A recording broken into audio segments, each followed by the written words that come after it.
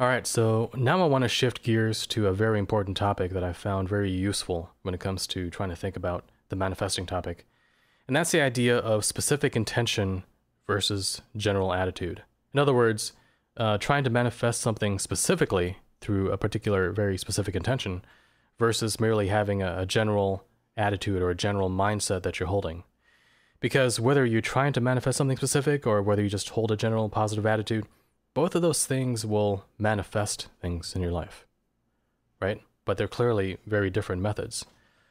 For example, when it comes to having specific intentions, it can easily backfire. And I'll explain that more in a moment.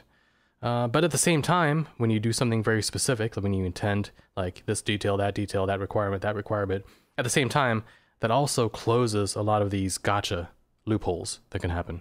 A lot of times you intend for something, but you forgot to include, A, B, and C, so therefore it kind of backfires because you didn't put that as part of your intention. Right. That's a pretty common phenomenon, but it's one of the traps that can happen with being specific, okay? As opposed to having a more general attitude, like a general mindset or vibe that you're holding, where you're not intending for anything specific, but nonetheless, you're pulling something in. And one example of that would be my wonder experiment, where all these random things were happening, which I didn't intend for specifically, but it definitely fulfilled my general vibe that I was putting out, which was a sense of wonder, a sense of shock, a sense of awe, okay? So in life, people think about reality creation only in terms of, I'm doing this particular ritual or this particular immersion visualization exercise in order to get what I want, not realizing that their entire normal general attitude throughout the day is reality creating already. Oh, yeah. You know what I mean? Yeah. And that includes mundanity too. See, people think that by default, reality is not magical at all. And it's only when you do these exercises, these particular techniques, that's when you pull in something through some magical way. That's how you get an intentional synchronicity or, some weird opportunity or something. But in fact, no, that's not only it. It's that you're reality creating all the time, and if you're in a mundane mindset 24/7, well, at least when you're awake, if you're in a mundane mindset, you're manifesting a mundane reality. It's going on constantly. So it's merely a matter of shifting your default general attitude mindset, and that's what kind of creates the overall tone of your life. And then anything you do specific, whether through one of these immersion exercises or merely innocently daydreaming something or being in that mind awake, half body asleep state, or in a lucid dream, that's more like icing on the cake. That's an addition to it. It's like that's like the garnish that you put on the cake, but the cake itself is being baked by your general mindset. Foundation has to be there. Yeah, exactly. And so that can be both for good and for bad, right? I mean, if you have a general default good personality and a mindset, then that'll increase the amount of luck and flow and ease in your life. Right, and I can attest to that because there's actually something I wrote about on my Gab last year, I believe it was. I did a post regarding the idea of the Pollyanna mindset, which comes from the movie Pollyanna, which actually comes from the original book that the movies were based on. But I did this post where I was kind of talking about how throughout my entire life, I've always had this need to look on the bright side of things, and how I always have just seen the glass as being half full, like on an unconscious level. Without realizing what I was saying, I would say that the glass is half full, showing what my true unconscious, subconscious state really was, which was like an optimistic, positive state. And I think Pollyanna, the 1960 Disney version, was one of my favorite movies. I don't know, just something about that movie. It was really cool on different levels, not just because of the whole Pollyanna positive attitude, but there's other aspects of that movie that were really cool too. But that movie resonated with me because that was kind of like my lifelong attitude. So, like in life, anytime anything goes wrong, I've always kind of automatically looked for how much worse things could have been, and have that basis of comparison to be grateful for how much worse things didn't go. And it sounds so simple, but you'd be amazed about how many people do not think like this. They do not go through life thinking like this. So it's like on some level, they think life is always supposed to be, rainbows and unicorns. So when things are not going 100% perfect at all times, it's like a catastrophe and the world ends, this dramatic negative response and really upset that it's like a childish temper tantrum almost, where They just think life is supposed to be easy and flowing at all times, and they have meltdowns whenever anything doesn't go the way they thought it was supposed to go. So just because they're thinking that life should be going positively, obviously they're still like, it's not, something's still off kilter there. They're not getting in the right frequency here.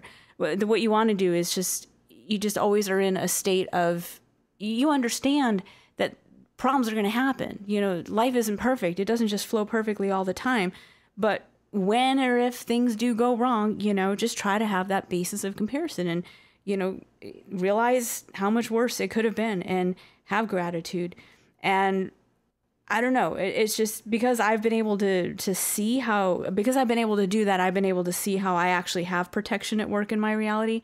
It's just loosened me up or relaxed me to see how higher stuff is at work, helping to minimize, if not flat out undo accidents and no-nos, which, I mean, again, I got a lot of anecdotes about this to back it up, but I have actually, definitely seen these higher forces at work, you know, helping me out and undoing and minimizing things.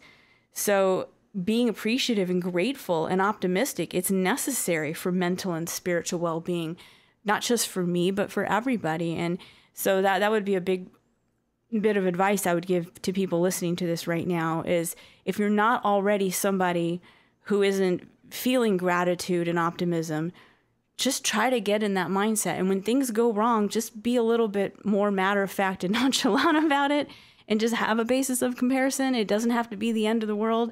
You know, don't be like a child having a temper tantrum and feeling entitled to life being perfect for you, because, you know, it isn't. There's going to be hiccups and speed bumps, and we're actually going to, you know, touch on the idea of, or maybe we did. Did we already touch on the idea of how sometimes negative things can actually be for our better, you know, good? Yeah, we talked about it. We've been talking for a long time, so it's hard to remember some of what we talked about at the very beginning.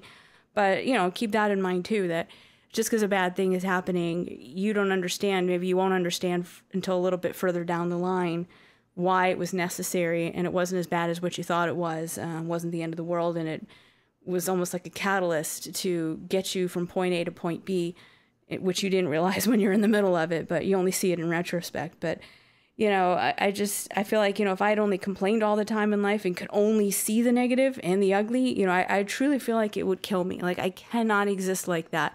It's almost like a pathological need to have this Pollyanna mindset, just keeping optimistic and matter of fact and grateful and basis of comparison at all times. And interestingly enough, and I talked about this in my book, Chasing Phantoms, I actually experienced my lab's MK programming designed specifically to stop this trait in me, because negative stuff knew that, you know, this is how I'm operating and it's really helping me out in life, and they need to stop that. So there was an anecdote I wrote about. It was about 2003. We were living in Fort Lauderdale. So I woke up one morning and I busted them, whatever them is. It was human male voices that seemed to correlate to the MyLab's memories that I've had. But they were trying to instill, basically, you could call it subconscious nocturnal programming direct into the brain while I was sleeping. But I happened to wake up and catch them. And the thing that was being programmed over and over again was, you will only see what's wrong and ugly in the world. You will only see what's wrong and ugly in the world, in this like male voice commanding me in a forceful way over and over and over. And something about that broke through and actually caused me to wake up, and, you know, busted them in the process of doing that programming. But again, I feel like they were doing this because they knew the effect it would have on my entire reality. Because I operate in such a positive way, and like you were just explaining, that's like the base foundation frequency you're operating at already. That's half the battle, and everything else is just icing on the cake. So I'm operating at this kind of higher, grateful, positive, optimistic, cheerful, Pollyanna sort of mentality, despite negative things that have happened in life. I'm still kind of la la la, happy and optimistic, and feeling like my options are limitless and the whole world is my oyster and it's a big open-ended future and all this positive, genuinely thinking that on the deep subconscious level. Then when I'm doing reality creation, usually inadvertently without realizing, it really works because the base foundation is there. Then you add the icing on the cake and it just really falls into place. And they knew this. So, I think that's why they were trying to derail it. But what was interesting was even after busting them and catching them in the act of instilling this program in my brain at night, it was still a difficult mindset to get myself out of for about the next week. So even though I knew this was false, deliberate programming, for about the next week, it was like I had a really hard time just not seeing everything that was wrong and ugly in the world and just being in a really kind of dark, cranky mindset where you're just focusing on how stupid everybody is and annoying and just everybody's getting on your nerves and the world sucks and you only just see everything that's wrong in the world. And, but I kept reminding myself, look, this isn't your normal state. You caught them putting this programming in your head, so you need to snap out of it, and I did, pulled myself out of it. It took about a week, though. It was hard. So I can only imagine, just on a side note, what kind of other programs have been put into my subconscious, which ties back into everything you were saying earlier about subconscious stuff and how powerful and important that is as a component in manifestation and creating our realities. And they do know this, trust me. So I do talk about other anecdotes in Chasing Phantoms. Maybe 2 or 3 other times I caught him putting other types of programmings into my subconscious. But that's the one that specifically relates to our personal frequency and thus the realities we're drawing to ourselves and how I caught it, so which was good. Yeah, so earlier when I mentioned how demons, they try so hard to chip away at your positive core identity, they try to whittle you down smaller and smaller and smaller. So that's one component of it, and the other big component that they do is trying to corrupt your base worldview. So that, in essence, they are corrupting your feedback loop with reality. Yes. Your subconscious feedback loop with reality in order to make your reality worse and worse by your own hand, by your own subconscious being programmed by them, to kind of contaminate that flow. And of course, the worse things go in your life, the more you kind of enter within their jurisdiction, because they're trying to trip you up. They're trying to mess you up, use you for their own projects. That's for my labs, right? But, right. Demons and aliens and negative, dark ghosts, they all got their own agendas, right. and interrelated. And none of them are good. None of them are in our best interest, that's for sure. Yeah, those ones aren't. No, not at all. They're definitely hitting below the belt because it's not like you've got an abusive coworker or a spouse or family member that you have to consciously stand up for and make yourself stronger. No, they're trying to get you when you're unconscious, asleep, and they're weak and vulnerable. Yeah, programming you subconsciously so that they can trip you up without you even knowing it, right. without even having the free will to catch it and resist it. So it's a pretty vicious thing. On the one hand, when you do get these negative impulses arising in you in the days afterwards, I guess that's where the spiritual training can come in, because as long as you know yourself and you know that those aren't your thoughts, then you can counter them. But at the same time, I don't think they should be doing this. I think that's wrong. Well, what they're doing, obviously, right?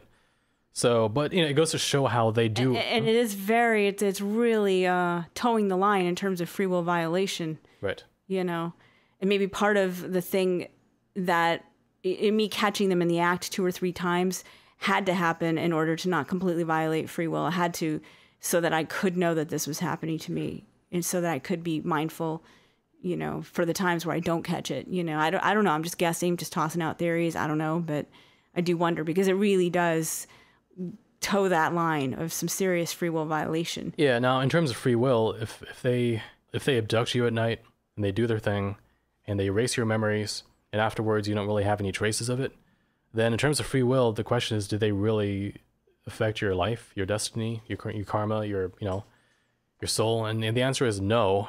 And I think that's why they have to do it that way, and that's why it's almost allowed, because as long as they kind of tiptoe and it's kind of like visiting a national park. If you don't leave, what do they say? Like take only pictures and leave only footprints, that sort of a thing. If they kind of tiptoe around things, then they can get away with a lot of things. But they cross lines here and there, and when they do cross lines, that's when you get different types of intervention, whether being nudged to catch them in the act, And actually all that relates to the whole realm breaching subject, which is a side subject. But some people listening may be thinking about this, it starts small. maybe, you know, very under the radar and stuff. This thing that I talk about where I was catching him in the act of programming me on a few occasions in Fort Lauderdale, this was during the height of just all out My Labs madness that was happening, including black helicopter harassment, overtly seeing some of thems out in public, all the stuff I talk about in my book. It was building and building. It didn't start out, you know, full throttle right from the start. It started small, and me not putting my foot down, me not stopping it, me having fearful reactions and not trying to get it to stop and be empowered and take control, that allowed more and more and more and more. And it just kept getting bigger and bigger and worse and just more and more overt. It's like they're forcing the crack open more and more and getting in. And it got really close, very, very close, before I finally was able to put a stop to it, which I talk about in my book and I explain, which is free. And I explain what I did to get it to stop. So if anyone's curious, it's all in there. I don't want to sidetrack too much, but it just reminded me of that when we're, well, I mean, it's important to know that these forces exist and they exist independently. You know, they're not just projections of the collective shadow or projections of our own subconscious necessarily. I mean, they can be, but they're not always. They got their own agenda, their own thing. But the problem is, they're in one sector of reality, and you're in your own sector of reality. And those two things, for most people, they don't really overlap too much. That's why most people don't have aliens in their lives. You know, that's why they don't have these black helicopters hovering overhead, you know, scaring them. But once those things start happening, it does turn into this weird feedback loop where the more that happens, the more scared you become, and the more you start obsessing over it. And once you become scared and obsessive over it, that's when it starts saturating your subconscious. Right, and that's what we're going to touch on later, and when we get into the targeting things. Yeah, so it's like a little that in depth. Yeah, it's like a little preview of that. So I mean, just a quick gist of it is that they need you to manifest them deeper into your reality, to extend a drawbridge. Yeah, they need your frequency to start matching them, to become more of a match, to pull them in, because normally it's not a match.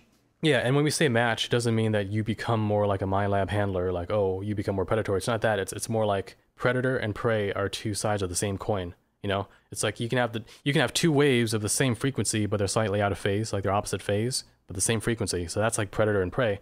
So they need you to match them in that sense. You know, they can match you in a polar opposite sense, and that'll also draw it in. And also part of that matching is like they go from being under the radar where you don't even know they exist to revealing themselves just slightly. And then, so now you do know, and you get an inkling, you get that idea, okay, they do exist, and you have a fearful response. And then that gives them more and more permission to start being, like, appearing more and more overtly in your reality and feeding on that fear. And the fear creates a feedback loop. But that's part of it as well. To make you a match is you need to acknowledge that they exist in the first place and see them, and they see you seeing them. And now you're on each other's radars, and you're giving them power. And then because you're not fighting back, you're giving them permission almost to keep going and keep going and keep going. And, you know, so. Yeah, and when it comes to permission, it's not just about physical action. It's just merely about your inward mindset, reaction, your inner conscious orientation, like what angle it's being directed towards. If it's shining directly towards them and at them, and they are shining directly towards you with their attention, that creates like a mutual entanglement, like almost like a quantum entanglement between them and you. And so no wonder then that through this entanglement, they become more and more tangible in your reality. Right. Tangible, that's the good, that's the word. Tangible and frequent, because, you know, tangibility and frequency, frequency in terms of how often it happens, those are also two sides of the same coin. It can be one or the other, you know? So, yeah, that's a pretty big consideration. And on the more positive note, that also works the opposite way with positive forces, right? Where the more devoted you become, the more you think about God, the more you think about spirituality and the positive things in life, the more these positive entities become tangible in your life too, right? So, and also the more their actions become tangible. So in terms of miracles, blessings, you know, positive opportunities, it's just more inner wisdom and guidance. Their reality becomes your reality more and more and more, which shows, you know, that for humanity, humans truly are suspended between heaven and hell, so to speak, in that there's a higher realm out there above us in vibration, and there's a lower realm, you know, and depending on how you tune yourself through your general mindset, your conscious, subconscious projections, that kind of determines which of those realms you energize the feedback loop between them and you, and that's what draws it in. So, I mean, that is sort of the understructure of our reality. Yeah. If you think about it. And then there's a lot to it because, getting back to the subject of specific manifesting versus general manifesting, you have to realize that specific manifesting, it's very goal oriented. It's like you want this, you have to do that, and you get it later in time. So it's interesting how there's a component of linear time to it, like a linear time delay, how there's anticipation because, you do it and now you're aware of it and you want it. So there's also ego involved. There's wanting, there's desire, there's attachment. And that's what can bite people in the butt. That's why for people who are, I don't know, like certain fundamentalist Christians or certain people have very high spiritual understanding, they'll tell you that all this law of attraction, like manifesting rituals, that's like black magic, that's witchcraft, like don't do it, stay away from it. That's a big subject in itself. But I think what they're picking up on is how it can go wrong when you intend for something specific from the wrong place within you. Okay? Because the thing that specific manifesting still has uses for, it's not all bad. Like it still has important uses. Like for example, earlier we mentioned how your free will is sometimes required to allow your destiny or higher positive intervention to proceed. Like they need you to kind of open the door from the inside and kind of jiggle the handle from the inside and unlock it so that they can like proceed with what needs to happen, but which you've been blocking. And for something like that, it requires a specific free will act to do it. So maybe they nudge you to intend for I don't know, like a life of freedom, for example, a specific good outcome to this particular dicey situation where if it doesn't turn out good, then your life could be wrecked. So sometimes they need you to intend for something specific, and that's a good example of it. Or for example, when you're you're just kind of indirectly letting the divine know what you want and what you need, and it comes from it's a sincere expression of the heart. Because we have different impulses within us. We've got the impulses of the spirit/soul/heart, and then we've also got the impulses of the ego, the shadow, the id, the different negative entity attachments and negative programming that we have. And so it's not like every single impulse that we have only comes from us. What is us? No, it's not just us. It's like multiple things. Like it's the higher part of us, it's the lower part of us, it's like external forces, both positive and negative. And so when you differentiate between these things, I mean, it's kind of clear to me that intending for something specifically, it can be good or bad depending on where that intention originally comes from, right? Because, we've got multiple intentions within us, some good and some bad. So yeah, I mean, specific manifesting isn't all bad. There's definitely good uses to it. I mean, another example is, let's say you're caught in a bind in life. Like things just aren't working out for you. You've tried everything, like nothing's really working.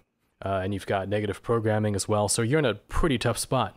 I mean, what are you going to do? Are you going to, I don't know, adopt a general positive attitude and just trying to hope that everything comes to you? I mean, no, you're not, because you're too beaten down.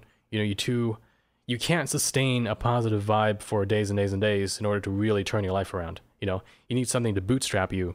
And what that bootstrap is, that initial spark, can be an act of specific intention. Something that you can only do, maybe you can only muster 15 minutes worth of energy to do it, right? That's different from trying to do it constantly for 7 days through a general attitude. But let's say you can only muster 5, 10, 15 minutes.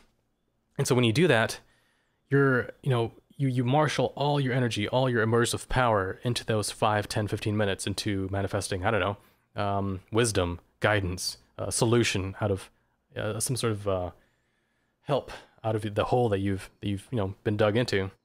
And that can then ignite the spark to get you that leg up on the situation, which then gets you like a breather, enough of a breather that you can eventually then incorporate it into a more general mindset, and that's what ends up turning your life around.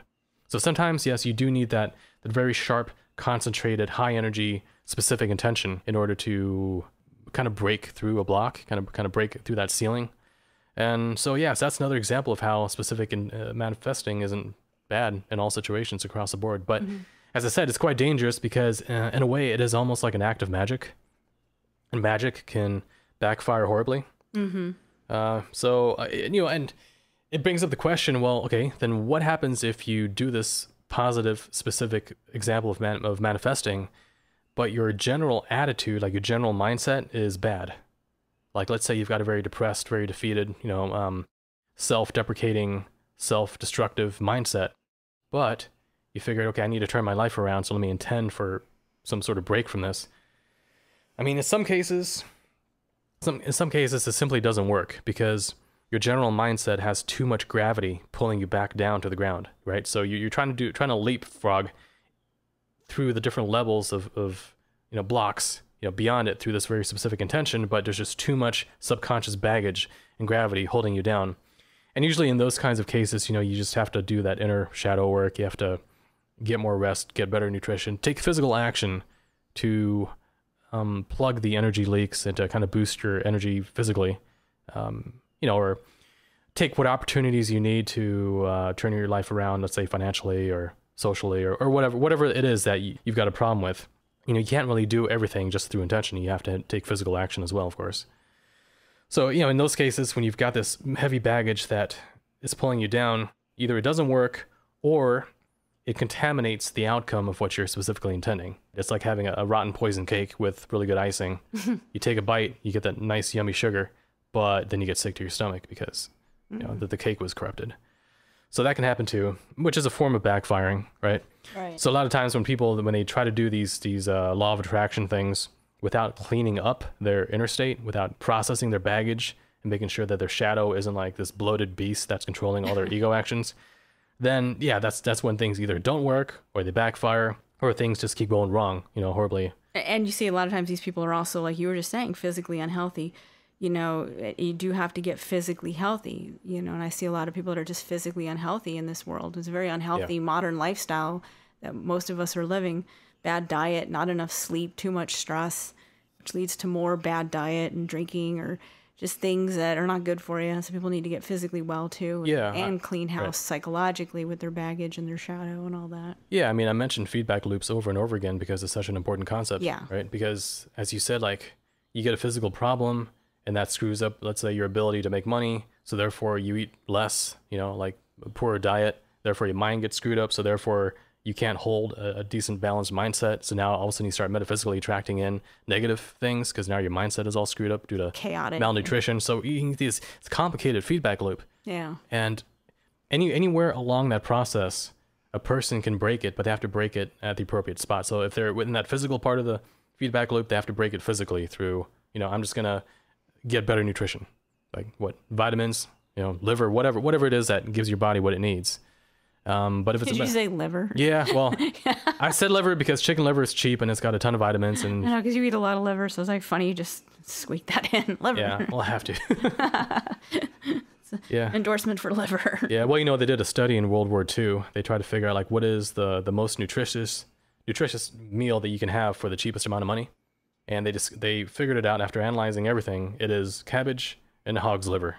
Wow. And bread, or whatever sort of carb on the side. Does not sound appetizing. No, it doesn't. I mean, that's like old people food, like liver and onions and cabbage and stuff. Living through the Great Depression, Yeah. But it shows the practicality of it, Yeah. Yeah, but I'm just saying, like, there are solutions no matter what problem, what kind of bind you're in. Mm-hmm. There's always a crack somewhere, some little exit that you can take if you're just smart and you look for it and you start taking action. But yeah, so people are caught in these feedback loops, and one reason I mention this is because if you're like in a general like negative mindset and you're just generally attracting misfortune and so on, and then you do the specific intention to try to break out of that, that's one of the times where it's a very good idea to be specific in what you're intending and to like list out all the different requirements in order to close all the loopholes. Because as you see, the gravity of your dark shadow in your subconscious, the gravity of it is going to try any which way to twist it, like a monkey's paw situation, to backfire on you. Okay. Or negative entities are working through your subconscious to do it. Either way. And you better explain what monkey's paw is, because a lot of people don't know what that is. Okay. Well, there's this old story. I think it was even a movie about this like voodoo relic consisting of like a cut off monkey's paw like mounted. Mummified. Yeah, like a mummified monkey's paw mounted to a base. And I think like for every finger, for every wish you make for it, one of the fingers closes. Mm-hmm. And I think like after the fifth one, like something bad happens. So it's just the idea that be careful what you wish for because it can backfire. Yeah, you'll get it, but you'll get it in a twisted way where like you get what you wanted, but it's like something good gets taken away from you in order to make it happen, or it just comes to you in a twisted sort of way. Yeah, and that's that's magic and black magic in general. Right. So, and that's what happens when you leave it too open-ended. Like you're trying to specify something, but you leave it kind of weirdly open. I was thinking about monkey's paw earlier when you were talking. I was like, oh yeah, it's like monkey's paw. Mm-hmm. But so it's good that you mentioned it because yeah, it's very fitting. Yeah. So like I said, if you're in that bind where you got the subconscious gravity trying to trip you up, then when you do intend something specific, you have to be very specific. You have to be very detailed to make sure you close all those loopholes. And one of the typical things you can add to it is like, and for the good of all concerned. You just tack that onto the end, and whatever other details you want to put in there. But that's why that's important, because not that I encourage this, but it's almost like making a business deal with the devil. Yeah. And he's got the fine print. So you got to have your fine print, like fully figured out so that it can't exploit the loophole. Mm-hmm. I mean, he's going to be a smart ass about it, and he's going to say like, oh, you didn't intend for this, or the haha, now your house is on fire or whatever. Something like that. So yeah, you got to be specific with it. And that's one of the few times where I would recommend being specific. Yeah. Being detailed. Is when you're at risk of having those loopholes backfire on you. But the thing is, if your subconscious isn't like full of toxic negative programming sewage, then you don't have to worry about that necessarily.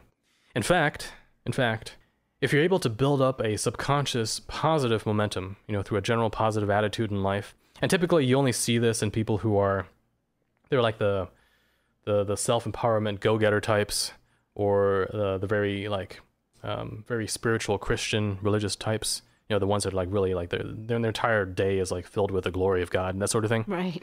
And the people that are luminous with this positive energy, once you're in that state, now you've got this magnet that's just attracting harmony, beauty, opportunity, happiness, and so on. And it's at that point that you can, quote unquote, let go and let God. Because you've got this magnet, you've got this momentum built up, and now you can just take your hands off the wheel for the most part at that point, and things will just work out magically. You don't have to do any specific intention whatsoever. Although if you do, then it'll happen way faster, because just like you said, it's like that cherry on top of an already good and delicious cake. The two combined is even better. You already got that positive momentum, and then you do a little more momentum on top of that, and of course it's going to jettison you in that positive direction.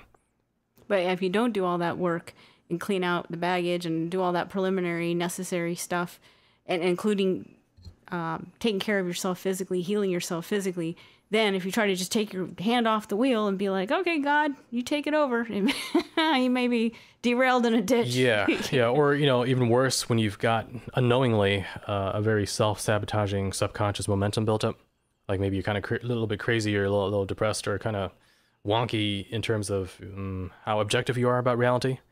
And then you think, okay, well, I don't know, like maybe you've got some delusion of grandeur, right? You think that you're the Messiah, or I don't know, something crazy like that, but you've got this low vibrational, crazy schizophrenic energy underneath that. And if you're one of those types and you take out your hands off the wheel, well, guess what's going to happen is you're merely opening up the valves fully to that sort of magnetic attraction. So what are you going to pull in? You're going to pull in reality glitches. You're going to pull in all sorts of weird things that don't work, like misfortunes. And, you'll probably pull in like negative entities that play to your delusion of grandeur as well. It helps reinforce, it'll end up reinforcing it in this toxic feedback loop. Right. So you get more and more crazy. But yeah, if you want to take your hands off the wheel and have faith and let God work things out, you definitely have to establish that general mindset first. Once you get that flow going, once the positive synchronicities, or the hand of God, whatever you want to call it, starts showing itself fully, and you're fully in the flow, that's when you can put it on cruise control and just kind of watch what happens.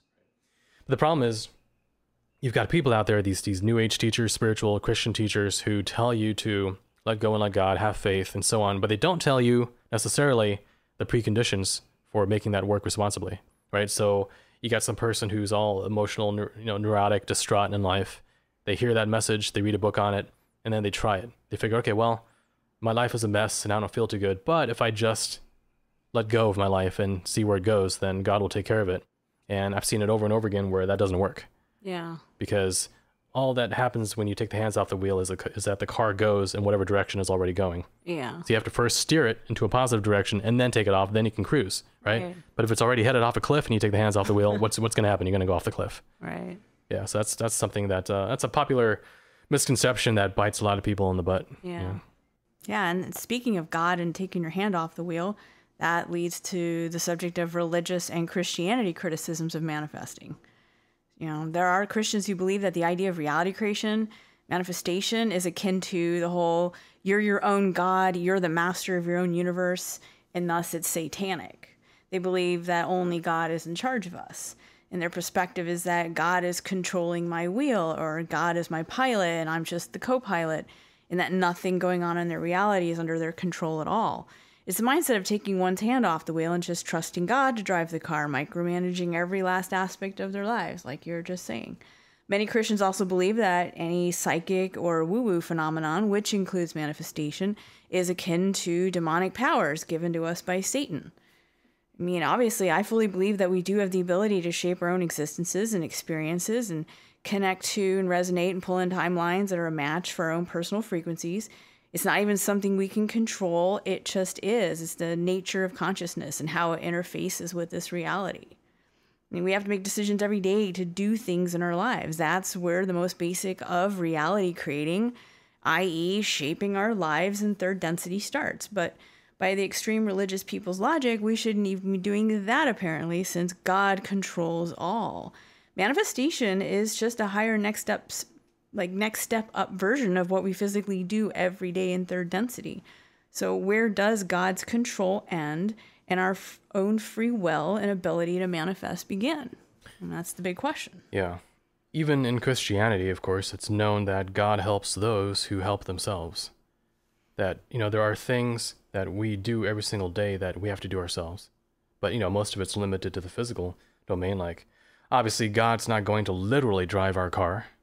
It's not literally going to mow our lawns or blow our nose or digest our food, divinity, it takes care of what is beyond our control. Right. So, you're on a highway and, I don't know, your tire blows out and you're about to crash into a median and you got a whole family with you and you're not meant to die. Mm-hmm. So maybe then something really weird happens. Some sort of divine intervention happens that moves you out of the way just in the right mysterious way, breaking the laws of physics if necessary. Right. And that'll save you, but, God's not literally going to drive your car. On the other hand, we also talk about how everything is God and how we who have spirit have a God spark within us. So in a sense, we do have a fragment of the infinite creator within us that gives us free will and gives us sentience. And because we have free will, we have to use that to some extent. Now, abilities beyond the five senses are not necessarily in themselves witchcraft. Because after all, you have dreams, for example. You can get guidance in dreams, you can get visions in dreams, and that doesn't mean that you're a witch. Right. Because it's a natural function of your consciousness. You have a subconscious. Your subconscious isn't fully anchored into linear time. And so when you dream, you might get symbolic imagery pertaining to things, coming up in the future. And so that's not witchcraft. We have intuition, and Christians would say that, okay, intuition, that is basically the Lord speaking to me. Right. And, in a way that is true, because intuition comes from higher consciousness, whether it's our own higher consciousness or whether it's positive beings, for example, that are communicating with us telepathically. Mm-hmm. And they would do so through our intuition if we're not all that psychic. Because intuition, or just, plain gut feeling, that is like the lowest order of psychic power that you can have. And that's why it's also the most universal, because it's kind of like a pyramid. The base of the pyramid is the widest, and that's also what the lowest level of psychic power is. So we all have intuition to some extent. We all have dreams. And, we also get synchronicity, of course, as we've been talking about. And some synchronicities, they're not even necessarily symbolic. They're almost kind of nonsense in and of themselves. Mm-hmm. You try to read into, okay, like, I don't know, you get a weird synchronicity, like two words lining up, or, I don't know, like you see a weird duck crossing the road or something like that, and it ties into some other thing you're thinking about that ties into a duck. Well, if you look up duck in a dream dictionary, it'll have a certain meaning, but it may not necessarily be relevant. it may simply be an improbability that will accompany another improbability that's going to be coming up within, say, 24 hours. Right. And so its only significance is that it is improbable. Not necessarily that the duck is some message from God to you to watch whatever, the symbolic meaning of duck is. Because after all, that original thing that you were thinking about, perhaps, to do with ducks, that wasn't meaningful. So therefore, when the duck is seen again as part of a synchronicity, it itself doesn't have to have a symbolic meaning. Right. So yeah, synchronicities, manifesting as well. Oftentimes we manifest things without even trying. We're just innocently daydreaming about something. Yeah. And it comes about. And what are we doing witchcraft in that moment? No. It's a natural, almost like mechanistic phenomenon, which they would just call the law of attraction or some sort of quantum resonance phenomenon. So it's as natural as a law of nature, essentially. And that's not witchcraft either. So I think the consequences of this is, it all has to do with the fact that we have souls, that we are God sparks within us, and therefore we aren't just physical machines. So if we take that into consideration, then our powers and our abilities and our responsibilities don't end at the level of physicality. We have to be responsible for our thoughts. We have to be responsible for our feelings, our beliefs, and what we project subconsciously into this matrix existence. And so that responsibility includes occasionally, taking control of the metaphysical side of things as well. And if we weren't meant to do it, I don't think we would have the ability to do it. And so ultimately it comes down more to how we use it and where it comes from, like where our intention comes from of using it, than that thing in and of itself. So I think Christians, the fundamentalist Christians, are being a bit too absolutist, like too black and white. Yeah. And dismissing it all just because it contradicts, their interpretation of dogma, but not necessarily, their view I don't think is necessarily in accord with the logic of the metaphysics, if you really think about like how it works and where it all comes from. Right. And, there's a level of hypocrisy there too, because if you were to pray for help, let's say you pray to God for help, and then a miracle happens, a Christian will thank God. They will think that that's okay because you prayed for a miracle and God answered. But if a non-Christian prays for help, let's say from higher forces, doesn't even use the word God, just uses higher forces, that's not part of the Bible. That's not necessarily... Or they somehow take matters into their own hands psychically, which we'll actually be getting back into a little bit later, the idea of that. Yeah, and if they receive the exact same help with this exact same outcome, what, now it's witchcraft because they didn't use biblical terminology and they're manifesting? Like, I don't think so. So, clearly to me, the infinite creator and divine forces, it's bigger than religion. It's bigger than the Bible. Religion and Bible, these are all just particular magnifying lenses into one part of creation. And they don't hold a monopoly on spirituality. They don't hold a monopoly on truth. They may have a lot of truth in it, but that doesn't mean that truth ends where the last page of the Bible ends. Right? Yeah. So that's my personal view on it. And so as I said, some things are in our hands to do for our own good because we can and because we must. Now, as I mentioned, the fact is you're already manifesting just by your default mindset. So when you have false thoughts or false feelings that are stemming from darkness or ignorance within you, those things are already shaping your life. And as I said, that's not necessarily intentional witchcraft. Although, interestingly enough, in a way it is witchcraft in that it's something dark within you manipulating you to twist your reality, to cause you pain and cause pain to others. So if you want to blame anything, blame the ego and the shadow within you for misusing these forces towards dark ends. But don't blame the method.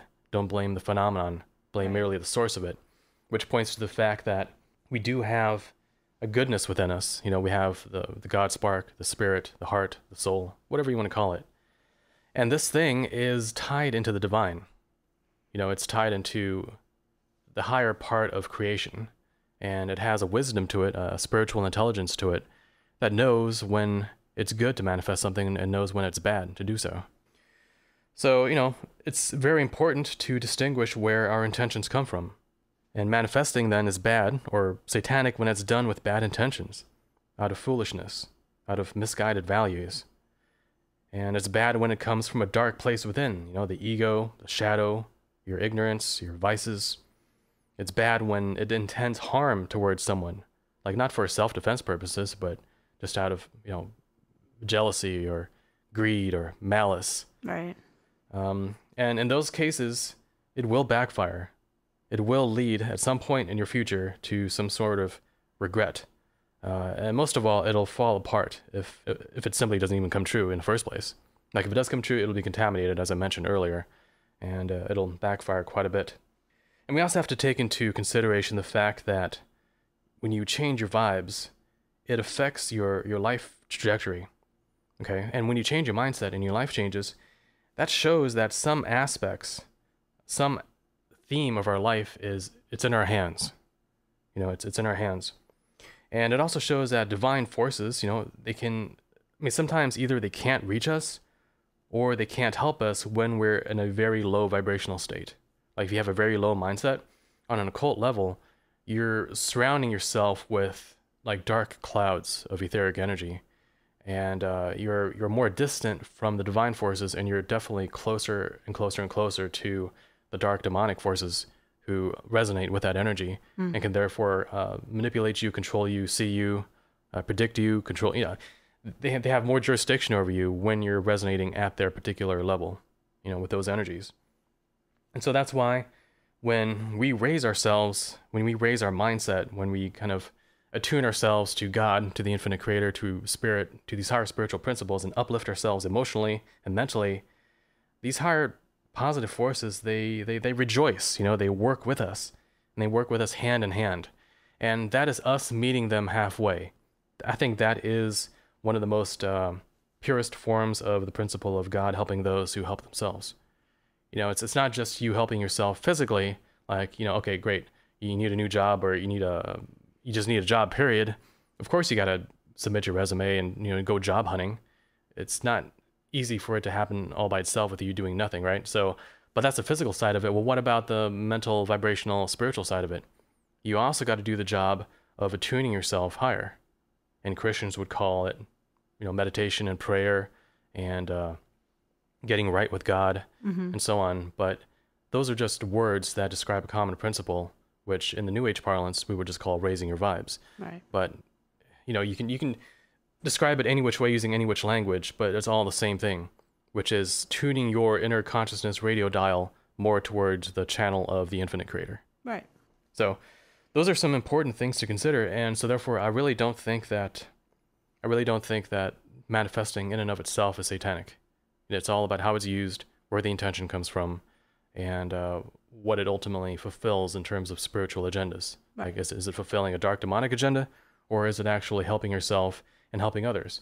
Like, for example, let's say you've been programmed most of your life by, let's say you're an abductee, like a military abductee, alien abductee, and you've got demons in your life. It's a pretty bad situation, but it's actually more common than people think. Right. Let's say you've got that going on, and your subconscious it's a wreck, and your life is very difficult because you're tied down by so much limited, self-limiting programs and negative entity issues and, dark energy fields. Well, who's going to solve that? Like, who's going to get you out of it? You definitely share 50% of the burden of getting yourself out of that hole. But as long as you apply yourself and you project your intentions in the correct direction, which is towards the divine forces and within the God spark within you, and you tap into that, the universe, creation, God will take care of the other 50%. But you have to do that yourself. So yeah, we definitely do have responsibility over manifesting and our synchronistic flow in life. Yeah. And closely related to this is the religious types who believe that all negative things going on in their lives are just, quote, tests from God. And you hear this one a lot. The whole idea of God is testing me. Believing that God basically has nothing better to do than to micromanage, test, to mess with billions of people. And your job is to just endure. So don't try to make things better by getting rid of abusers or bad situations from your sphere. Don't leave the toxic relationship or quit the bad job or move away from a bad living situation or stand up for yourself. Don't try to take control of your life or improve things in any way. Just sit there and endure whatever torments are being flung at you because it's God's test for you. I mean, I guess the logic is eventually you will pass the test and it will all just stop. I don't know. I guess that's kind of what the idea is. But, you know, I knew somebody not all that long ago at a job I was at last year who just embodies this to the letter. It was a receptionist. Her name was Lydia, and she's about 27 years old. And she was very Christian, born again. And she would just desperately cling to this philosophy about God testing her. So, you know, she was clearly being bullied all the time by this chick named Jen from HR, who had, for some reason, been put into a supervisor position above her and was abusing that position by being like a micromanaging bully on a power trip. So it was to the point of qualifying as like full-on harassment. It was not good. And, you know, where Lydia's complaints to Jen's boss, who was the head of HR, resulted in absolutely nothing. So HR kind of made it clear they don't have her back, and you're kind of on your own in this situation, and they didn't care. So, you know, but no matter how, you know, badly Lydia was treated and how much it was made clear that HR was not going to help, she wouldn't leave the job. You know, she just mentioned several times to me directly that these were just tests from God. Now, that was her words, and it was her belief. And that I guess she was supposed to conquer these tests. And she was acting proud, almost like it was a badge of honor that she was enduring all this suffering according to the Lord's will or whatever, and being bigger and better person for not kind of like, you know, succumbing to anger and popping her top. Like somehow that made her the bigger and better person and whatnot. But, you know, I was just thinking, girl, like, I really don't think that's what's happening here at all. I mean, it's just, to me, she was just totally misreading the situation so that she could kind of look like the hero, martyr victim or something. And, you know, the thing, my mentality is you don't need to suffer and endure. You need to leave the situation. You need to get yourself out of this toxic place, because it was a toxic job. It was not good. You need to find a better place to work. And it would have been one thing if she acknowledged that and was like, yeah, I'm trying to get out of here, but I just can't find a new job. So for now, I'm stuck in this situation. But that wasn't the case. No, she really believed it was tests from the Lord. And so the more she was bullied and harassed by Jen, the more she would just dig in to stubbornly endure and hopefully win in this battle ordained from God. So it was the whole thing. It was just kind of like, it was just toxic. Yeah, well, it's not like people don't get tests in life. And there are situations where there's nothing you can do about it. And so in a sense, it's more of a personal spiritual test. And, you know, how much fortitude do I have to withstand something that's very difficult? Right. And that actually is almost like a fine line of trying to discern what is maybe an actual valid, I don't know if a test is even the right word, or something from your own higher self, something that you're supposed to achieve here or conquer, you know, like a test or a battle, but then where it's now just negative loose feeding, you know, and life derailment from negs and that sort of thing, where this isn't a test or a big battle that you actually agreed to do before you came here. This is true. Like, it's just negative, nasty interference just for the sake of it, for feeding or derailing you, you know, and whatnot. And it is hard. You know, you got to discern the difference, the fine line between which one is which. What are you dealing with? Yeah, and one of the key factors is how much free will you have in the situation. Because if you don't have any free will in the situation at all, like you're completely stuck. Like, let's say you're in prison for, I don't know, 5 years. Right. What are you going to do? Like, try to bust out? You can try, but I don't think that's necessarily the lesson. See, sometimes things just have to do with patience. But see, patience is one of those things that you can't really learn in a higher realm necessarily, because they don't have the level of resistance that we do here. Yeah. Or the level of ignorance, level of linear time that we have here. So patience is one of those things that builds willpower and builds inner spiritual strength.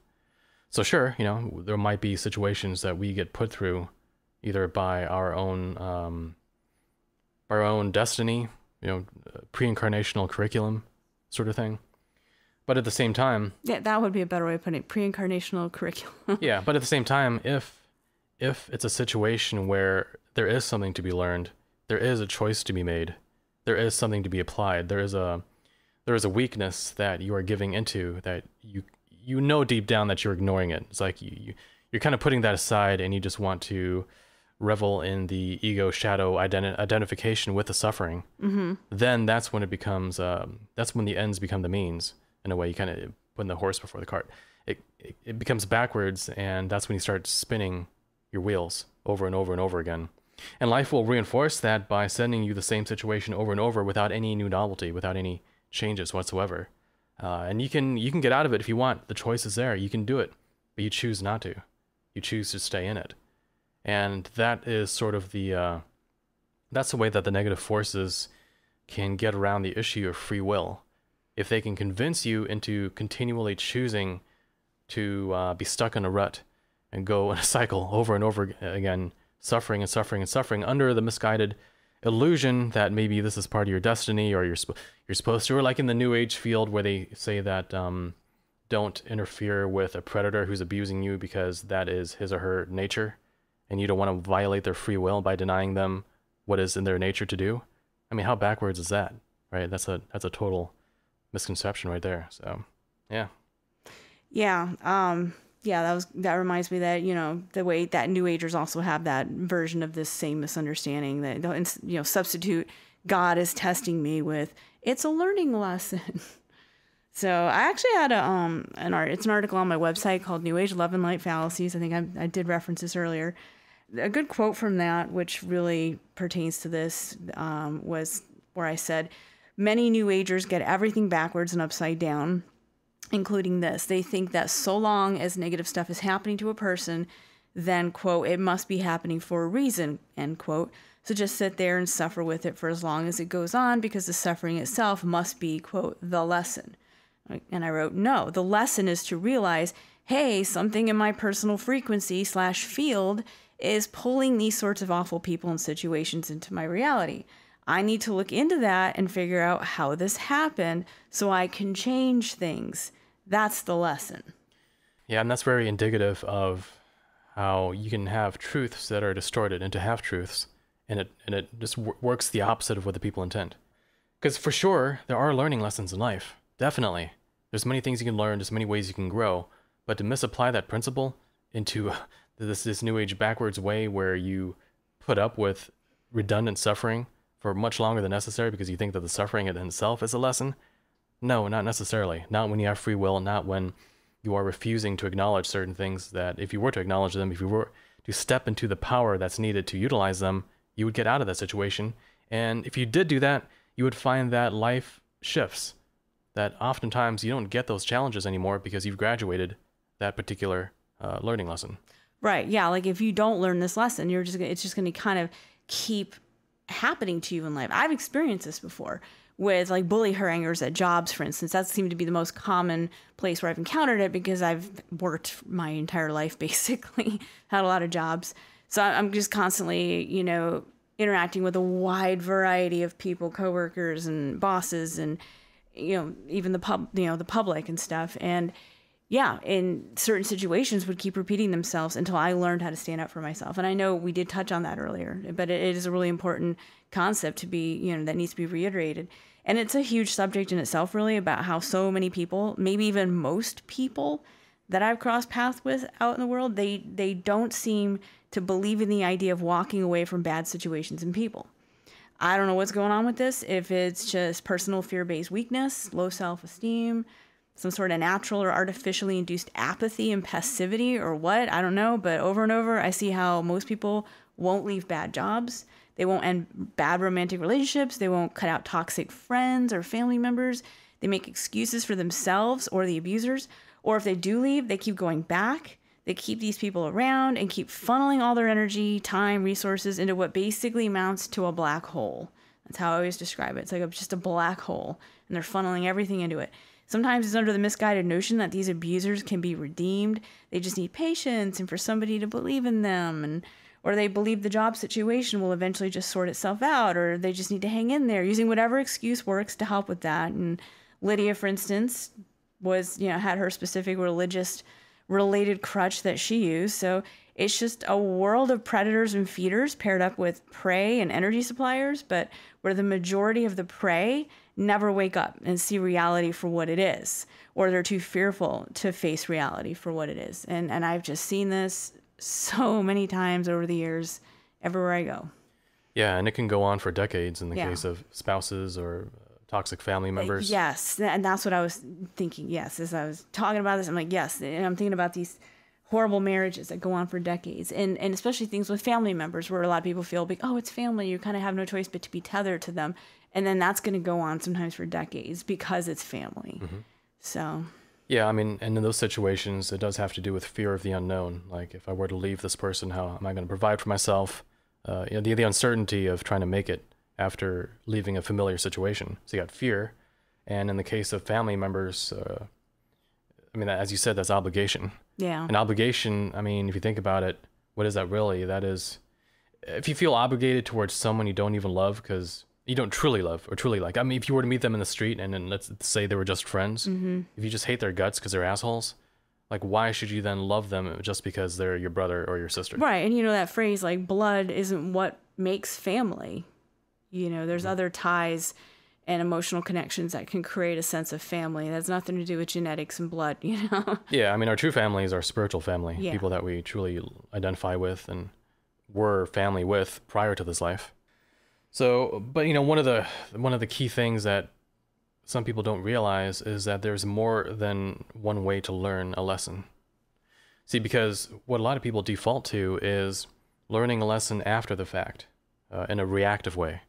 So let's say that they keep a very abusive person in their life for 1 decade, 2 decades, 3 decades, and eventually they get so sick, so burned out, they just can't do it anymore. And maybe at that point, then it snaps and they leave. But they could have left, you know, half that time sooner if they had just drawn that line in the sand sooner. But they let themselves be pushed by life because they weren't being proactive. They weren't learning before the fact. So there's so many different types of challenges in life that it's like, you know, it's like we have a choice, and therefore not every challenge that we face is necessarily fated, unless there's simply no other way for you to learn. Like, if you have no free will in the matter, then fine, you can consider that fate, because it doesn't matter either way, because you're stuck in the situation, you just got to deal with it now. So just, you know, make the best of it, try to approach it from a higher spiritual perspective, and be strong getting through it. You know, practice your patience, practice your discernment, practice your fortitude, and overcoming your fear.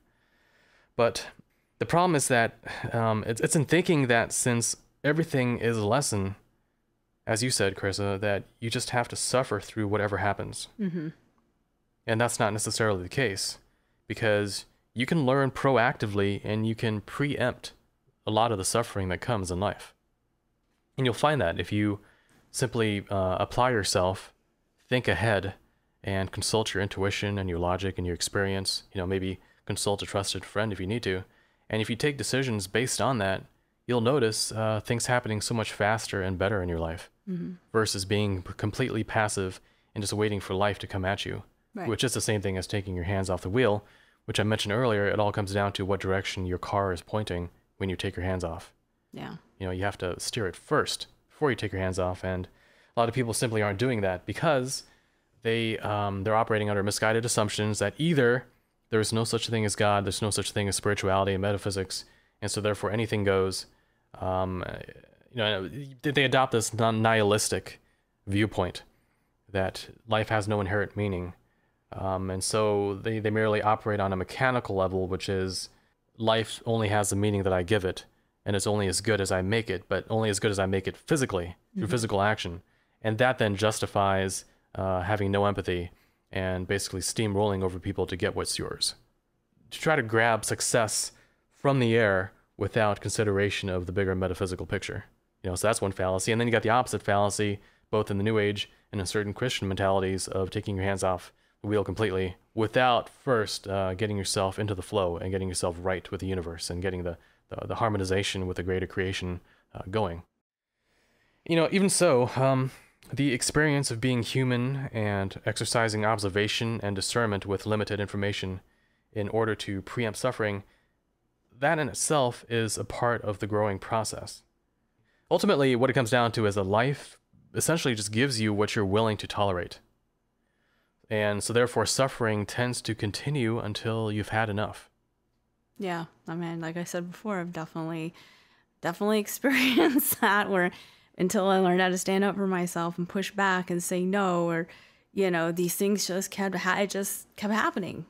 I call it like the Matrix. It's just this push, push, push thing where it's just going to keep trying to push you until you finally push back and say no or stand up for yourself. Yeah, and the reason that is, in my opinion, is because we are growing this God spark that is us. And how do you grow the God spark? Well, you do it in at least two ways. The first way is to be more of what it is, which is to be good, be creative, be sentient, have foresight, have discernment, have wisdom. Those things, those are all like positive attributes, right? But also, it has to do with being able to withstand the dark, to be able to hold your light when you're surrounded by darkness. And that then has to do with standing up for yourself, making choices, making tough choices, being firm. Like if you're going to love someone else, you can love them through kindness if they respect kindness, or you can love them through tough love, firm action if that's the only thing that they respect. And so much of this, you realize, comes down to discerning between similar things, or not having a simple binary mindset. Like a simple binary mindset would be you either love someone and therefore do everything that they tell you to do and never make them upset, or you don't love them at all and therefore you're a bad person for not being a loving person. No, that's not true. You can love them, but there's different modes of love, right? Kind love, tough love, all those different things, and you have to love according to the person. And so the issue is that when you don't recognize these subtle differences and you don't apply these principles, you wind up with redundant types of suffering. And that's what negs want. Negs want redundancy. They want suffering without a point. They want suffering over and over and over again without you necessarily growing. Right. With you actually perhaps growing weaker, because every time you repeat a lesson, it costs something in terms of time, in terms of your emotional well-being, your spiritual well-being, just your energy levels, the integrity of your psyche. Those things get cracked more and more and more that a lesson repeats. Yeah, you get ground down. Totally, yeah. You're actually losing your fight. Yeah, exactly. So it's a losing investment. Yeah. Because each time you're investing something, but the negs are taking the profit. Yeah. So what's happening, right? And that's why being proactive and learning preemptively is, I think that's the best way to go. Because you only have so many years to learn reactively, and reactive learning is very slow. It's like you're a donkey being trained with a whip. It's just you don't want life to continually whip you. You want to be the smart person that looks ahead and navigates like a sailor. You see that whip coming. Yeah, exactly. So, if you tolerate suffering, thinking that the lesson is meekness and tolerance, like if you stay in your comfort zone and avoid standing up for yourself, then you're not getting it, and it'll keep repeating. Yeah. And that's what feeds the loosh farm that we have going on Earth. So yeah, I mean, when you're doing that, you're not really being true to your true self. And while being nice to others, you're actually being mean and neglectful to yourself, which is just as much a violation of free will if you think about it. Mm-hmm. Like what's the point of violating your own free will for the sake of another person just to make sure that they don't feel bad or that they don't think less of you, especially if that person is a psychopath or someone who actually doesn't deserve your esteem. In my view, I think that the purpose of evil is to be resisted and defeated. It's like gym weights for the spirit. Like you go into a gym, you got these weights, and it's resistance that you push against, and that's how you grow stronger. But it only works if you actually use them as resistance. So you could say that evil has a purpose to make us stronger, right? But then the New Age fallacy would be, okay, well, if it has a purpose in creation, then we shouldn't get rid of it. We shouldn't fight it because it's part of creation. But that's a fallacy because its very purpose is to be fought, is to be resisted. And in doing so, the light becomes stronger. And actually, I mean, if you really want to serve the darkness, then you should fight them because that's how they get stronger too. That's how they sharpen their skills. So no matter which way you look at it, the only logical thing to do is to fight darkness wherever it exists, within yourself, within others, within the world, within the cosmos. And the thing is, darkness, as long as the Matrix exists, darkness will always exist. It's always going to come into being because it's a product of free will. It's a product of beings choosing illusion over truth in a way. It's them choosing to exploit other beings for themselves instead of respecting the greater good, of themselves and others. So there's always going to be a supply of evil. And so therefore you're not really going against creation by fighting it. You're merely exhausting it, using it like charcoal to light a barbecue for the soul, Yeah. Yeah. So we definitely got to resist evil, and you have to learn your lessons preemptively. And that's how you avoid this stupid, redundant, louche farm of suffering that we have going on here on Earth. Mm-hmm. Yeah. And, earlier you said that point, negs want redundancy, suffering without point. Mm-hmm. Yeah. I mean, it's so, I guess, obvious, but it's so true. And just what that reminds me of, just like a random side note, like on my website, I've got this article called Workplace Conspiracies. And there's a section in that article called "The Mask Falls Away," when woo stuff overtly reveals itself as you pull the plug. And I talk about how, and this is a phenomenon I've directly witnessed in life more than once, more than twice, just definitely it's something that is a legit phenomenon I've experienced multiple times. But when we pull the plug and remove ourselves from some abusive, toxic, louche milking endeavor, you may witness them, the negs, the thems, revealing themselves through the various, quote, people surrounding you in life. So that's where I talk about, like, the mask may fall away.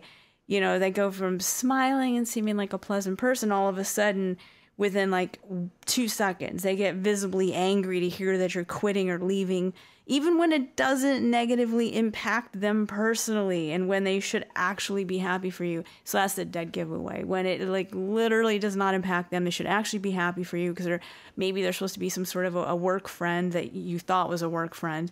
And then the second that, they hear you're pulling the plug and you're leaving, they go from smiling to like angry face, like, or someone that you've never seen get angry no matter what terrible things were happening, like way worse things than you quitting. And all of a sudden you quitting is what initiates like the flash in the eyes and the face getting really dark and the anger, the first time ever, like an actual anger response. Why? Well, it's because you're pulling the plug and, you're leaving this pointless, like, suffering without any point type of job where all you're doing is giving up your louche, your energy, your time into this black hole. And it's just interesting. It's almost like you see the Matrix at work through these people. Like it just comes through suddenly. And then again, that leads to the big question, which again, we'll be getting back to at the end. What is this place really? When those types of things happen, when someone who seems like a totally normal, nice person, you would never suspect of being something fake or matrixy, suddenly it's almost like a glitch and the Matrix suddenly through them, almost like an Agent Smith type of thing coming through them. Like what the heck's going on with that? So, I mean, we'll be getting back to that later, but I find that interesting because I've witnessed it. What happens when I'm like, yeah, I'm not tolerating this pointless suffering anymore. I'm out of here. I'm pulling the plug. And then they get visibly angry, coming through random people. I don't get it. I don't know. Yeah, well, there's some pretty weird, complex, twisted psychology going on there too. Because in some cases, it is directly a negative entity working through them and kind of shooting you an evil glare. It's almost like you're slipping out of their grasp, their little playground. Sometimes it's been more than just an evil glare. That's what I mean. It's just like, what is happening here? Yeah. Now, in some cases, I think it could also be people who themselves are stuck in a bad situation. No, and of course, a lot of people's first thought would be that, but I can assure you, like, that wasn't what was happening. But what I mean though is that these people themselves they're also under the control of negative entities, and the negative entities have convinced them subconsciously to revel in their own suffering. And it's almost like a masochistic kind of way. Yeah. And that their heart has probably been hardened. It's grown cold, and they hate themselves for being in this stupid situation, but in some way they get some sort of ego satisfaction out of suffering it too. So in a way, they've been mind controlled by some of these entities to keep them in this louche farm. And so now they've got this crab mentality that if someone else wants to get out of there, they themselves, it's a combination of the entity being upset that you're leaving, and also this person being upset that you're not suffering like they are, like you're not dark like they are. Yeah. So they want to pull you back in, and so you kind of get the hate from both angles, from both sides, and then both their human side, which has been corrupted and mind controlled, and the entity working through them, upset that you're slipping away. Good point. All right, so one thing I wanted to really cover, just to make sure that we're all clear on it, is when is reality creation okay? When is it fine to do it? Because we talked about all the caveats and all the criticisms of it, but like, when is it actually okay to do it? Well, one of the main ways that it's okay is when it concerns something like, say, the outcome of a road trip or a project, where the outcome is open. The pathway is open. It can go any number of ways, and it's in your hands. It's up to you how it goes. So, because if you don't do any intention or prayer whatsoever, then in a way, this trip is, it could be gauged by the law of chance. Like, if there's like a nail in the road, you might get a flat tire. If there's an accident up ahead, you'll get blocked. Whatever. These things could or they could not happen, and it's almost like a roll of the dice. If there's no synchronistic or manifesting influence being exerted on it, then it's purely up to physicality, right? So, when it's open like that, then that's also a pretty good opportunity to try to influence it in a positive direction. Now, you can influence it either through, let's say, praying to God, if you're religious, or intending it yourself through some sort of immersion and visualization and just intending that it goes okay. But then the question is, what's the difference then between praying to God versus doing an intention? And that's a good question, because when you do an intention, you're kind of taking it into your own hands, whereas when you're praying to a higher deity, you're merely making a request. Now, when you do make a request, let's say through prayer, what's interesting is that if you do it in a half-hearted way, like you're merely saying the words without really meaning it or, feeling it deep down, then most of the time nothing happens, like your prayer doesn't get answered, which is interesting, because you would think that if the higher deity knows your heart and knows what you need, then you just have to just barely even voice the words, or maybe not even say it out loud, but just think it in your head, and it would know it, and then it would help you out. But in reality, from what I've seen, including with a lot of Christians that I know, that isn't necessarily the case. And the Christians themselves will tell you that if you're going to pray, you have to have faith. You have to have earnestness. And in a way, you also have to have gratitude and joy for the Creator. And that kind of, that makes the prayer sincere. That's what gives it a connection to the Creator. But things like faith, earnestness, and gratitude, those things, how is that any different from the spiritual people saying, when you manifest, you got to make sure that you don't have too much doubt, that, you have to have immersion, that you have to have the energy of gratitude and joy. See, those things are identical to that. It's just using different terminology. So whether you're intending or whether you're praying to God, either way, you're kind of doing the same thing. You have to tap into the same level of inner sincerity, the inner vibe, emotional mindset change. That sort of energy, you have to tap into that in order for that to work. And so, so whether it's, like I said, a road trip or a project or some new job coming up, or even just your day, maybe you're doing this in the morning before your day even starts, just the way you want your day to go, you can do a protective intention for it, or you can pray for it, but as long as you're immersed in it and you've got emotional energy behind it, that's what ultimately makes it happen. So it's okay to do it that way. Another way it's okay is when you need to stake your free will in order to close any potential loopholes or exploits. So that's like if you do have some big opportunity coming up and dark forces are trying to trip you up, and sometimes you do have to put up barriers and make sure that it doesn't go in a negative direction, because if you don't do it, then it's open, so therefore they can't do it. So sometimes you just got to put that free will flag up and say, like, no trespassing. This is the way I need it to go for the good of all, and you no longer have the open avenue to get in, due to me not doing any intentions or prayers whatsoever. So I think you have a pretty good example of that, don't you? Yeah, I mean, I have an example. Well, it relates to countering negative entity or, hyperdimensional interference, which kind of really closely relates, because it's a situation where, you can, again, like you were just saying, pray to higher stuff, but you can also, take charge on your end as well and exert your free will to take charge of the situation, where you're not just completely just praying to something higher and leaving it in their hands. And I mean, one of the best examples, I actually talked about this on my website in my article called Interference. It was an anecdote relating to a radio show interview I was going to be doing in May of 2014. So it was 9 years ago now. And it was on In Other News Radio.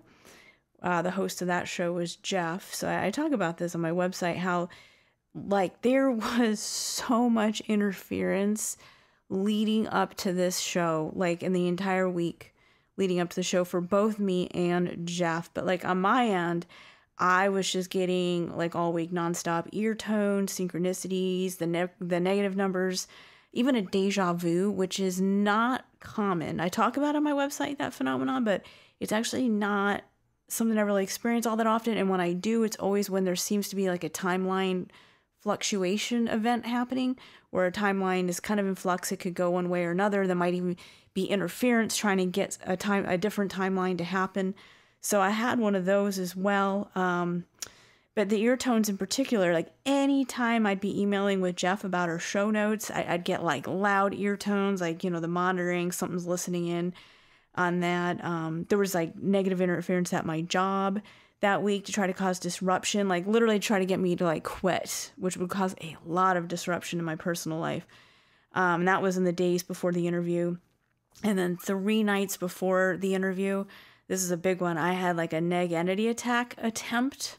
I say attempt because it came after me, but I kind of, fought it off and got it off me. So, and I remember, in the morning when I was getting ready for work, I was like kind of tuning into myself to see if I could feel like, do I seem to feel a negative presence or energy on me? And I didn't. So I was like, okay, well, I think it worked. I, got it off me. And I did. I mean, I felt good. So, but it was a close call because it tried to get on me and glom onto me, which is what they do. What, during sleep?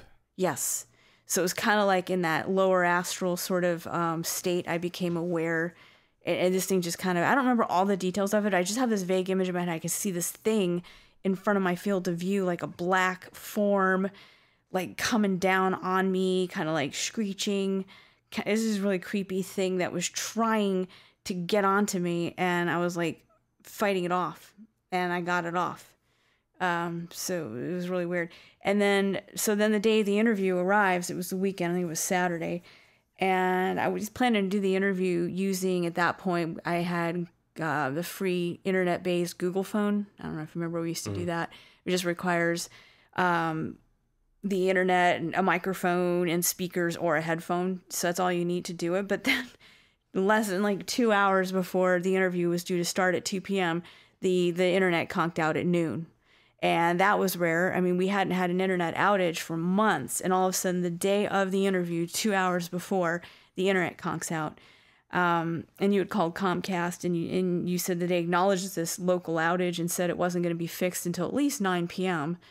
Well, my interview's at 2, so yeah, that's not gonna work. So I called Jeff on his cell phone, using my cell phone, and started talking to him about what was happening. Like, oh my God, just lost the internet connection, blah, blah, blah. And then he started telling me about what was going on his end. So that's when I learned it wasn't just to me that this was happening. So on his end, he was getting tons of ear clickings that almost sounded like Morse code clickings. Like you've had that before as well, I know. So he was getting all of that and just clickings in his ear. 3 days before the interview, on the same time I had my neg entity attack attempt, he was suddenly hit with this like complete loss of enthusiasm to even do this interview. Like when this interview was his idea, like he invited me on his show. He was fully enthusiastic about it it was a subject that he picked for us to talk about that interested him and what he thought would be interesting for his listeners. So, this is a guy who went in with 100% enthusiasm. And then all of a sudden, 3 days before, he said it was malaise. Like he was overcome with this malaise, total, no more interest, no more enthusiasm.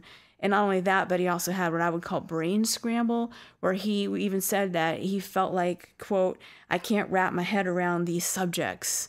Like he couldn't even think straight. Like it hurt to think. And it was just like brain confusion, brain fog. So he was being attacked on multiple levels. His energy, enthusiasm, his ability to think. He had all these clickings happening in his ear. Meanwhile, my internet's going out. I'd had stuff going on all week, and Negativity tried to attack me.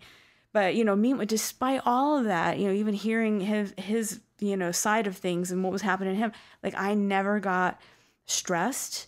I didn't get fearful. I wasn't anxious. I wasn't angry, like nothing. In fact, if anything, it was kind of weird because I immediately recognized what was happening. I'm like, obviously, Negativity stuff is totally attacking and interfering with this. So it actually made me feel kind of giddy. Like, it was kind of like he, because like I knew like they're trying to get me, and the more that they think they're gonna get me, the more I'm gonna like get around it. Like, I will slip out of their grip. You know what I mean? Like, they don't get to get me.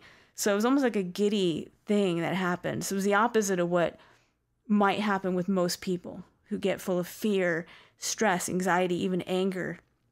I didn't have any of that. It was, and I really think that was a start of making a difference in the outcome of this, was my complete lack of any of those negative emotions, and instead feeling like this was kind of almost funny, and like, I am totally gonna conquer this. Like, sorry guys. So, I got off the phone with him, and like, I took a shower because showers like clear your etheric body. I guess it's a weird thing, the flow of water. So just kind of rinse your body, clear out your etheric, whatever, so you get clean. Then I lay down on the bed, and I just proceeded to take charge of the situation. And again, this is on my website in the article Interference. At the very end, it's an add-on. So if people want more details, you can get a more expanded version of this story. But I basically just laid down, and I just started taking charge of this situation. To remove these negs like out of my reality. Did a lot of visualization relating to that, and basically talking to them, even though I couldn't see them in my mind's eye, but I'm addressing them because I know they're around. And basically I was like, this is my interview, and you're not allowed to be here. You have no power. So I was just full of just total empowerment, like staking claim, that this is my interview, this is my reality, and you're not allowed in. Sorry, you gotta. And I was like, sorry, you gotta go. And I envisioned pushing them out like through a window and closing the window and closing the shades, like, you're out of here, close the door, lock it. And it also, what I did, this pushing back that I did, it involved me also remotely plugging into Jeff psychically, to remove whatever had been done to him, because clearly he needed help. Like, I can do everything on my end to get the internet back and get stuff to leave me alone, but the interview isn't going to happen so long as he can't put a thought together and has no enthusiasm. So I had to do that too. And it was something I didn't even know I could do, and I had never done it before with anybody, but not until I needed to do it did I suddenly knew that I could do it. And so I did that. Like, I psychically just like reached out to him to clear off like whatever was on him, and whatever had been done to him. And then I finished the whole thing by like kind of calling on higher positive powers, asking, if you'd like to be able to assist, that would be awesome. Thank you. So I did do both. I covered both. I did at the end ask for higher positive assistance, but I also put my foot down and said no to these entities. And this is my reality and my interview. You got to get out, scram, and did everything I could on my end to push them out. And then 2 p.m. comes, time for the interview. The internet has still not come back on yet. So we tried to do this through our cell phones, and he was going to try to record the audio through the cell, but it was crappy. It was not doable. So after like 10 minutes of trying to make it work through the cell phones, he finally was like, yeah, we're going to need to cancel and reschedule this for another day. And meanwhile, I'm still not stressed, worried, angry, anxious, nothing, no negative. But I was thinking, and this was the quote, like, this is not opportune. This needs to be done today. Like, because I was completely raring to go, full energy. My mind was clear, like totally ready to talk about all the subjects in this interview. Like, it needs to be done today. Today's the day. I'm ready. It needs to happen today. And as soon as I had that really intense thought, like, it has to happen today, boom, internet came back on. And so me and Jeff were about to hang up after I was having this thought. And then you were gesturing to me like, wait, it came back on. And then I don't know if you remember, you started running around getting us set up with like a real microphone, not, the microphone, the whatever, instead of the cell phone. And back to the Google phone thing. And then we were able to do the interview. And then the interview was like it was originally intended to be like a 1 hour show, but we were on such a roll that it ended up going for 2 hours, and instead of being on just Jeff's show, it ended up getting rebroadcast, which I did not know this was going to happen, on Dark Matter Radio, which is a really big deal. And it's kind of like, I'm glad I didn't know ahead of time that that was going to happen, or I would have been really self-conscious. But because I didn't know, like, I did a really super job, it ended up being 2 hours. And suddenly it made a lot more sense why we'd had so much interference, because what was intended as just a small 1 hour show on just Jeff's show ended up being 2 hours rebroadcast on a major woo-woo show that was going to get a wide audience. So it made a lot more sense, why they just came at us like full attack mode. But, the point of that story is I pushed back. I also called on higher powers. I covered all bases, and it worked. So, and that wasn't the only time. Another one of those interferences happened again years later. This was in 2020. I was doing an interview with a couple of people, a guy named Patrick and Dr. Nozawa, and it was all about negs. And it wasn't anything dramatic like what happened with me and Jeff, but there was definitely this interference. And the day of that interview, I knew it when I was getting ready in the bathroom in the morning.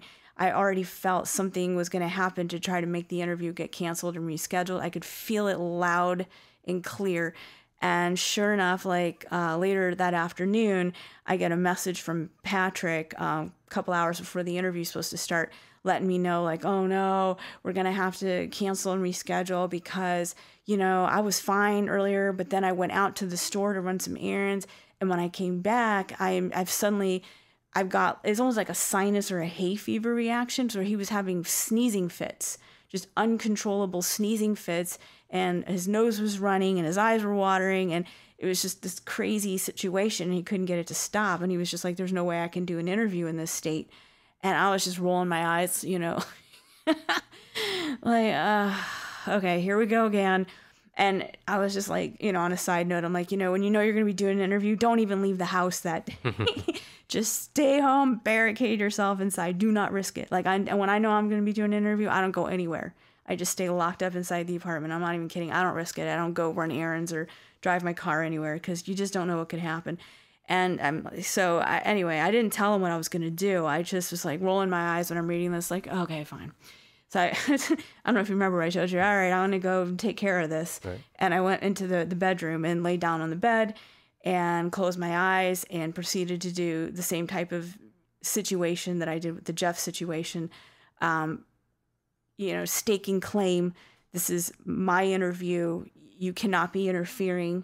And then I did the same thing, reached out psychically to Patrick to clear off whatever was being done to him, to do this, to make him sneeze uncontrollably and whatnot. And I just went on for like 10 straight minutes. I just kept going and going with it. And I suddenly could feel, okay, you're done. That's enough. Like, you don't need to keep going. It's good. You're done. And so I was like, all right. So I got up from the bed, and within 5 minutes, again, my phone ding. It was a message from Patrick, like, oh my God, like it all suddenly just stopped. I'm fine now. Like, we can do this. And I just laughed and I read the message. I'm like, yep, it's because I just did that.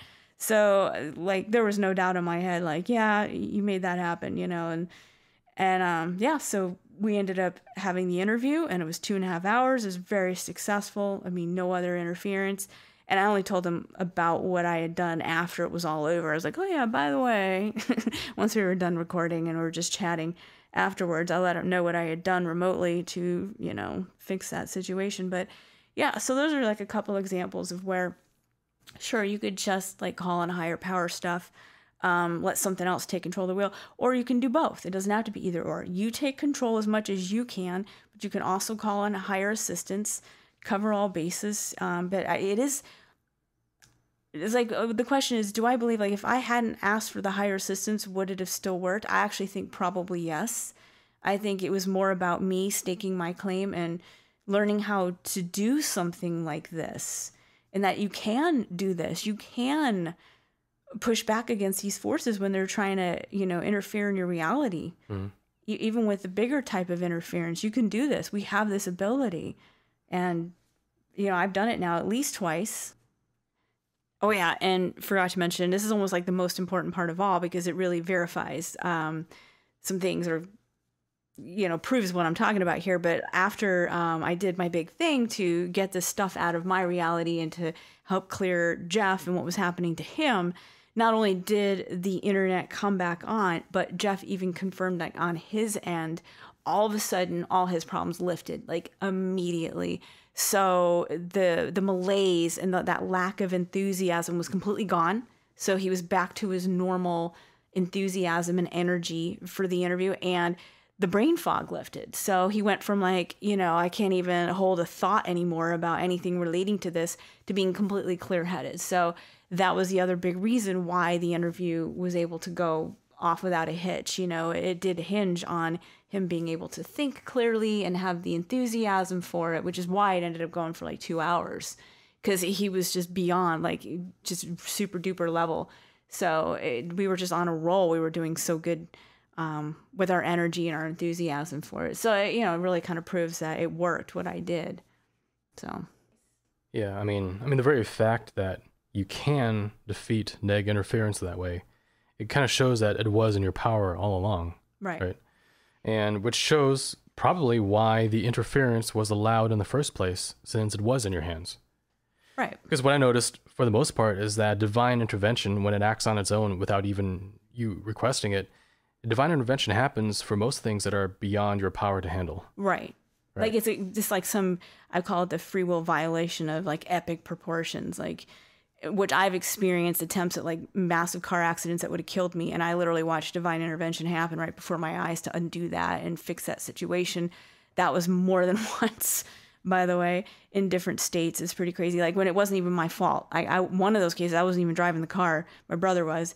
In another instance, I was driving, but and I had a green light, but a cop pulled out a right on red in front of me as me and the line of cars, we were all like barreling down the roadway at 60 miles an hour. So there wasn't enough time for me to stop, because he just slowly pulled out. And I just watched as literally all of us cars, there was 3 rows of cars, it was like time slowed down. It was like a time warping field happened. And I watched, it was like everything just got slow and held back, as giving him enough time to pull out and get far enough up the road that then the time warping thing was like lifted and we were resuming back to normal speed, so that now I wasn't going to hit him. Things like that, and other types of interference where it's like, it's completely out of my hands. It's a free will violation.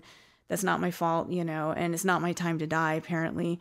So like some sort of intervention, whatever the source happens, to undo that. But then there's those situations where, yeah, you're definitely able to take some control, and I almost feel like they want you to do that. Mm-hmm. They want you to get some spiritual muscle. There's nothing wrong with that. Like, learn how to start taking care of yourself as much as you can, instead of being a baby that's always being taken care of. And a lot of people have this mistaken idea that we're all supposed to just be helpless babies and angels and God and everything. And I think I said this way at the very beginning. They have this childish idea that these higher stuff are supposed to just be constantly taking care of us at every turn and coddling us and being a constant safety net, and that nothing bad is ever supposed to happen to us, and they're supposed to protect us from all bad things at all times. And I'm like, no, that's not how it works. That's not what their job is, and that's not what this place is, Bad things are going to happen, and you're going to need to learn how to start being an adult, basically a spiritual adult, and taking more control. Yeah, they take care of what you really can't control. But everything else, in a way, you're like, in a way, you're just being trained on how to use the God spark within you to take care of those things that are within your hands. Yeah, especially when it involves nags and demonic stuff that's interfering. Yeah, no. The interview I was going to do, this was like good stuff. So I was doing this reality creation, whatever you want to call it, this pushback, where I took it in my own hands. For a good reason, like all that stuff you were talking about earlier, like when it's coming from a good place with good intentions, for a good outcome, positive, then absolutely. Right. And that was what I was doing. I had good intentions. It was a good interview. It was meant to happen. It was supposed to happen. It was going to be something for the good guys, not the bad guys, Mm-hmm.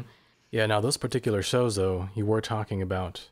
What were you talking about on the first one with Jeff? I think I was actually talking about nags and interference.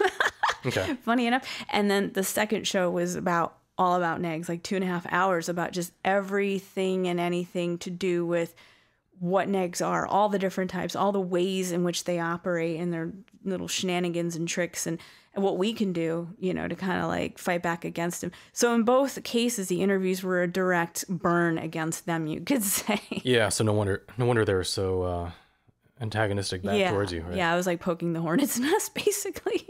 Yeah, and I did notice that there's a metaphysical principle where if you step on the dark forces territory, then they can step on yours. Right.